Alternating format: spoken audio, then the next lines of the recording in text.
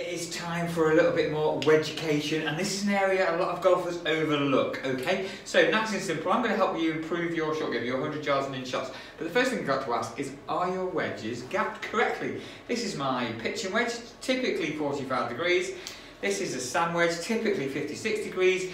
Do you use a pitching wedge and a sand wedge? Have you got a gap wedge in your bag? I'm going to show you the reason you might need to, okay? So I'm going to hit the pitching wedge first.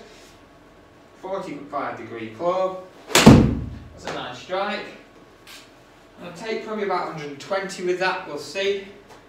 Carried 120 yards, finished at 130. Okay, so that's Monday pitching wedge loft. Didn't hit it too hard, just hit it within myself, kept that swing to about a 9 or 10 o'clock length.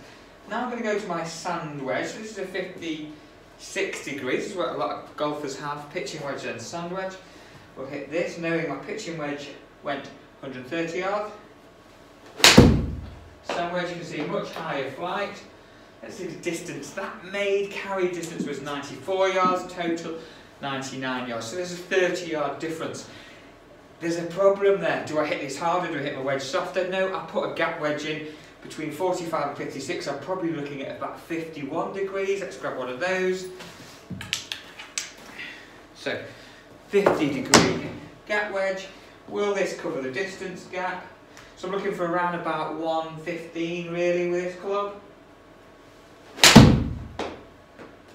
That felt nice. You can see it's actually splitting the difference there on the screen. And that's finishing at 114 yards.